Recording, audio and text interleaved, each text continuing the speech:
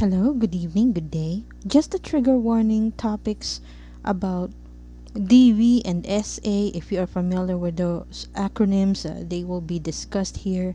And also, under Section 105 of the Copyright Act 1976, allowance is made for fair use for purposes such as criticism, comment, news reporting, teaching, scholarship, and research. Fair use is a use permitted by copyright statute that might otherwise be infringing. Non-profit, educational, or personal use tips the balance in favor of fair use. Chantal, you dick! Bitch, you made a fake account to stalk him and even admitted to reporting him to the police and then taking back the report so you could press charges but sleep with him. That isn't PTSD. Don't yell at your audience and take it out on them. I'm effing furious. She has the audacity to be so mean to these people who keep giving her second, third, and 85th chances. They say go outside and get some air and she screams at them. You absolute trash bag. You are the abusive person right now. You constantly use them for money and make promises and you make me freaking sick. Oh my gosh, I'm about to rage out. How dare she straight up treat her audience like punching bags for her own bad actions. This bitch! There are only 5 people, so I don't even know why I'm live right now. Those 5 people are trying to comfort you and you are screaming at them and now wondering what the point of being live is if you don't have a giant crowd to abuse. You are in THE withdrawal, you dick! Thank F she got off live. Chantal, you are a giant human ass. You consume and take from people and the world around you, and when people hope to get something out in return, friendship, family, content, you only act like shh. Treat them like shh, and you produce shh. Here, have a hug. Have this virtual hug. I hate it here. I don't like abusers. I fight for what's right, was unwilling to hear out black people about microaggressions, has targeted one creator out of pure hatred, has doxed multiple people, is with a woman who used to harass her and her children. I don't want to go through that forever, Lillian. I can't.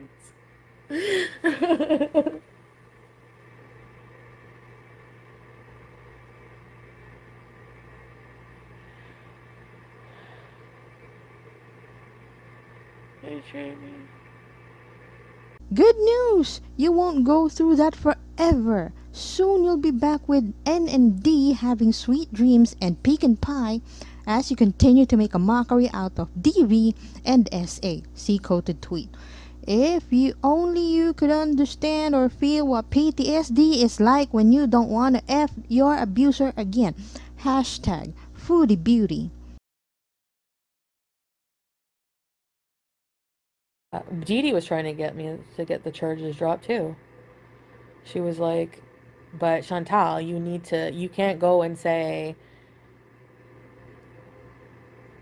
like, I wanted to get the restraining order dropped but not the charges so I could sleep with him but still charge him. Oh, fuck, I'm such an idiot. Oh my god. Did you hear what I just said? Like, what?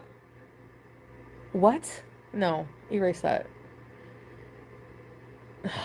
I need sleep. But right? Stop drama dumping on your VIBs, weaponizing the police against Nader when it suits you, and wasting resources that other people need. 1 in 4 women will experience DV in their lifetime. 30% will experience SA at least once. So, F you, hashtag Foodie Beauty. No, I don't have to, Abra. I can talk about whatever the fuck I want. If it's too much for you, get the fuck out of here. No, it doesn't matter, Tessa, if you've told me for months. Every fucking person who goes back in a shitty relationship, do you think they listen to people? No. So fuck off too. Jesus Christ. It's fucking not easy to leave somebody that you fucking have feelings for, that you've done so much for 10 months, who's fucking lied to you, telling you they love you. You don't know anything about the relationship, actually, other than the shitty things I've told you. You don't know fuck all. You don't know Yeah, it was Abu. Stop using statistics as an excuse to continue going back and forth for fun. You have no idea what it's like. Hashtag Foodie Beauty. I said earlier, while the wife and I watched her all happy and so upbeat that she was gonna fall apart and slide into darkness. Wife is new to the Chantal verse. Didn't believe me. I wanna wake her ass up and tell her I was right. Ha ha! She truly wants to be a victim on something. Anything. We don't know all.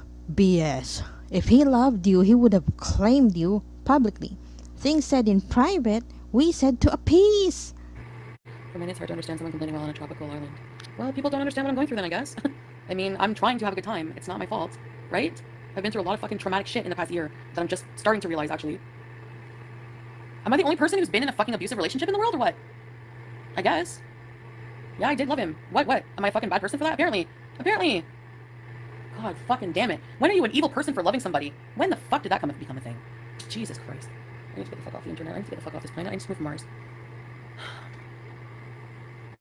How does my location affect my pain exactly? Like, not just that, but like, it does help being here a little bit, but not really, because I miss my fucking, I'm out of my element. It's more stressful, actually, than anything. I don't know. Statistics, as mentioned, to debunk Chantal Marie's claims. Fact sheet, intimate partner violence. If you are in an emergency situation, please access 911 in Canada for emergency services in your area. If you are outside the 911 service area, please access available emergency services or call a crisis line in your area. The facts. The Government of Canada is working to increase its knowledge about this form of violence. Police reported data show that women are overrepresented among those who experience intimate partner violence, including among victims of intimate partner homicides.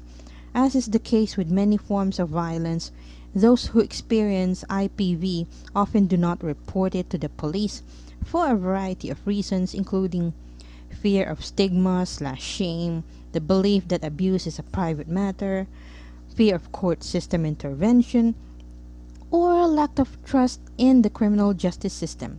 Here are some key facts. As of 2019, police reported data. In Canada in 2019, of the 107,810 people aged 15 and over who experienced intimate partner violence, 79% were women. As in previous years, 2019 rates of intimate partner violence were more than 3.5 times higher among women than among men, 536 versus 149 per 100,000 population. Self-reported data. As of 2018, overall 44% of women who had ever been in an intimate partner relationship, or about 6.2 women aged 15 and over, reported experiencing some kind of psychological, physical, or sexual abuse in the context of an intimate relationship in their lifetime since the age of 15. More specifically, women were significantly more likely than men to have experienced any form of intimate partner violence, including physical abuse, 23% versus 17% respectively, abuse, 12% versus 2%, and psychological abuse, 43% versus 35%. Women relative to men were considerably more likely to have experienced the most severe form of IPV in their lifetime since the age of 15, being made to perform acts they did not want to perform, 8% versus 1%, being confined or locked in a room or other space, 3% versus 0.5%, being forced to have 10% versus 2%, being choked, 7% versus 1%, and having harm or threats of harm directed towards their pets, 4% versus 0.8%. Among people who have experienced intimate partner violence in their lifetime since the age of 15, women are about 4 times more likely than men, 37% versus 9% respectively, to have ever been afraid of a partner. 55% of women who experience physical or sexual intimate partner violence fear the partner at some point. Being afraid of a partner can indicate intimate partner violence that is more coercive, more severe, and more likely to reflect a pattern of abusive behaviors. Women who have experienced physical or abuse before the age of 15 were about as twice as likely as women with no such history to have experienced IPV either since age 15, 67% versus 35%, or in the past 12 months, 18% versus 10%. Among people who experienced IPV in the 12 months preceding the survey, women were twice as likely as men to have experienced at least one form of IPV on a daily or almost daily basis, 12% versus 6% respectively. 3 in 10, 29% women 15 to 24 years of age reported having experienced at least one incident of intimate partner violence in the 12 months preceding the survey, more than double the proportion found among women between the ages of 25 to 34 or 35 to 44, and close to 6 times higher than that among women 65 years of age or older. 1 in 5 women and 1 in 71 men in the United States have been in their lifetime. Almost half of female, 46.7%, and male, 44.9%, victims of in the United States were by an acquaintance. Of these, 45.4% of female victims and 29% of male victims were by an intimate partner. Stalking. 19.3 million women and 5.1 million men in the United States have been stalked in their lifetime. 60.8% of female stalking victims and 43.5% of men reported being stalked by a current or former intimate partner. Side. A study of intimate partner homicides found in 20% of victims were not the intimate partners themselves but family members, friends, neighbors, persons who intervened, law enforcement responders, or bystanders. 72% of all murder-cides involve an intimate partner. 94% of the victims of these murder-cides are female. Children and domestic violence. 1 in 15 children are exposed to intimate partner violence each year, and 90% of these children are eyewitnesses to this violence. Economic impact. Victims of intimate partner violence lose a total of 8.0 million days of paid work each year. The cost of intimate partner violence exceeds $8.3 billion per year. Between 21 to 60% of victims of intimate partner violence lose their jobs due to reasons stemming from the abuse.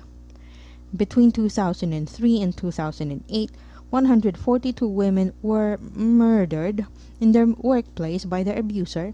78% of women killed in the workplace during this time frame. Physical mental impact. Women abused by their intimate partners are more vulnerable to contracting HIV or other sexually transmitted infections due to forced intercourse or prolonged exposure to stress.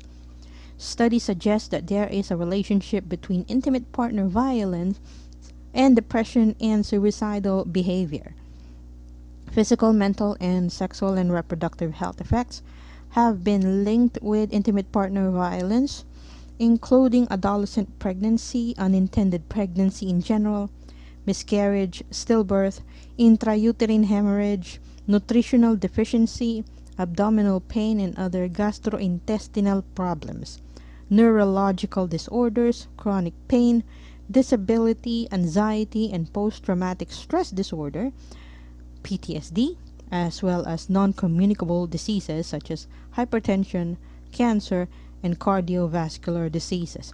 Victims of DV are also at higher risk for developing addictions to alcohol, tobacco, or drugs. No, you're not the only person who's been in an effing abusing relationship in the world. How many times will she just realize everything that happened to her? It is becoming a weekly thing with her. You're evil for constantly going back and dumping all your trauma on everyone else. They never should have given you your channel back, you unhinged ingrate. How do you mean, obviously? See? With your stupid fucking accusations again. How are we in contact? No, we're not, actually. Like, I, would send him, thousands of messages calling him a motherfucker, but that was it.